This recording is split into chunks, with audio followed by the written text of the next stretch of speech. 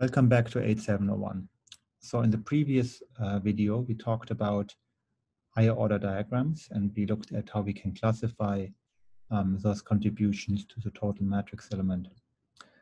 We didn't do any of the calculations, or we didn't calculate the Feynman diagram itself. And I'm not actually planning to do this in the lecture.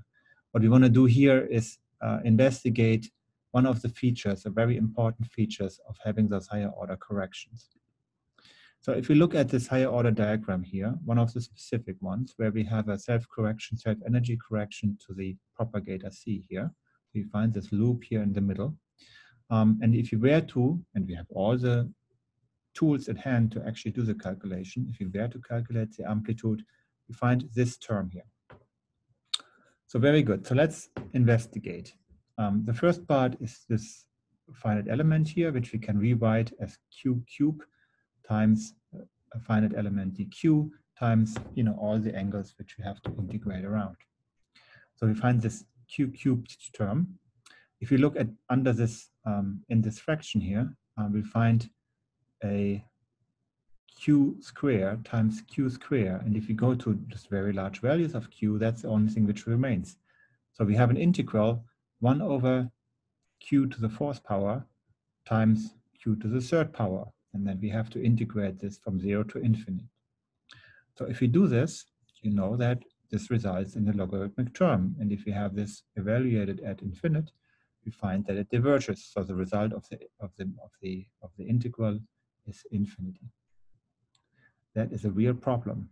Now, if we calculate the scattering process, the result is better not infinite. The cross section shouldn't be infinite. The lifetime shouldn't be 0. So that is a real problem, and that actually caused this entire theory to not really make much progress for quite some time, because you were not actually able to calculate anything. The solution is to introduce a cutoff.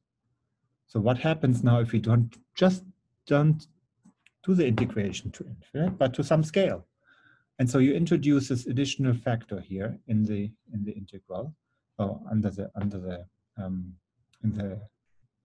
integral, and you just calculate the integral up to a cutoff scale m, and then you have an additional term where you have to in principle evaluate from m to infinite, and you find that that additional element is still infinite.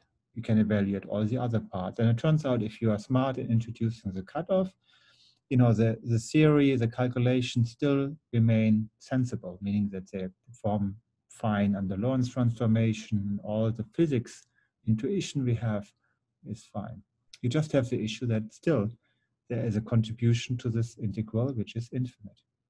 It turns out now, by miracle, that you can redefine, rescale, or renormalize the physical objects in your calculation such that it appears that there is a correction to your masses or a correction to your couplings. So what you find then is that there is a component which is your physical value, which is a bare mass and the bare coupling, your coupling constant, plus some correction. There is still a problem that those corrections at infinite scale are infinite. However, when we do experiments, we are performing them at a specific scale.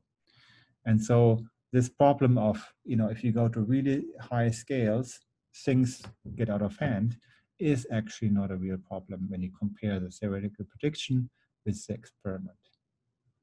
There's an interesting feature here.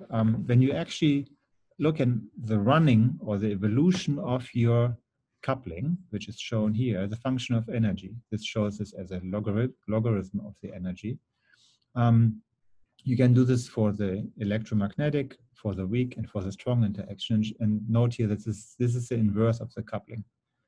That they all run, they all are dependent and have to be evaluated at a specific scale. But unfortunately, that at a very high mass scale, they don't all appear to converge in the same spot. It is interesting to know that if I introduce new particles along the scale here, note this is 10 to the 10th GeV, this new particle will change the behavior of the running of the couplings. The energy behavior of the coupling changes if I introduce new couplings. And you can already understand this because I would introduce new diagrams which contribute in this way. And then those result in a change in the running behavior of the particle. So one of the ideas for new physics, which we might discuss in the very last lecture of this class, is that by introducing new particles along the way, you are actually able to combine all of the couplings involved here, electromagnetic, weak, and strong, at a specific scale, and then have a combined, unified theory describing all of the physics we discuss in nuclear and particle physics. So that would be great. That is new physics, and we don't know if this is realized. However, what is realized in our calculation is that the physical masses and couplings we observe, they are evaluated at a specific scale, and they do run as function of the scale, as shown in this plot here. We will look at this very specifically at the running of those three interactions: the electromagnetic, the weak, and the strong. And we can also observe this when we study the masses involved. They have to be evaluated or are evaluated in experiments at a specific scale.